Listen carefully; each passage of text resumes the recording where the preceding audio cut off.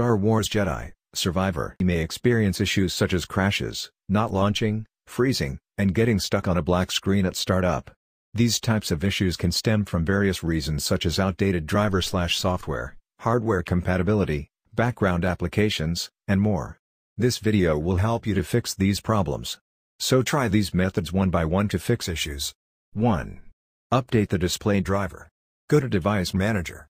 Display Adapters. Right-click on the GPU you want to update and click on Update Driver. Select Automatically Search for Drivers. Complete steps to finish the process. 2. Install DirectX and Microsoft Visual C++ redistributables. Star Wars Jedi Survivor require specific DirectX and Microsoft Visual C++ redistributable libraries to function correctly. If these libraries are not installed or are outdated, the game may not launch, crash, or exhibit other issues. So download or install from their official websites. 3. Disable overlays. In-game overlays from Steam and Nvidia can sometimes cause crashes or performance issues. Disable these overlays to see if the issues persist. 5. Clean boot. Open Run. Type msconfig and click on OK. Go to the Services tab. Check Hide all Microsoft services and click on Disable all. Click on Apply and OK. 5. Disable Windows Firewall and Antivirus. Go to Windows Defender Settings.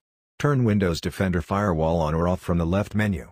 Tick all radio buttons, turn off Windows Defender Firewall. To disable antivirus, click on Windows Security and Systray.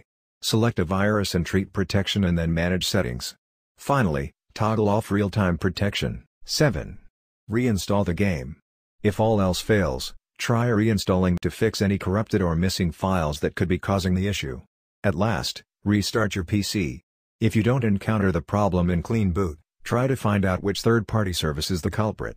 Then, uninstall it to permanently get rid of this issue on your PC. For more, please like and subscribe.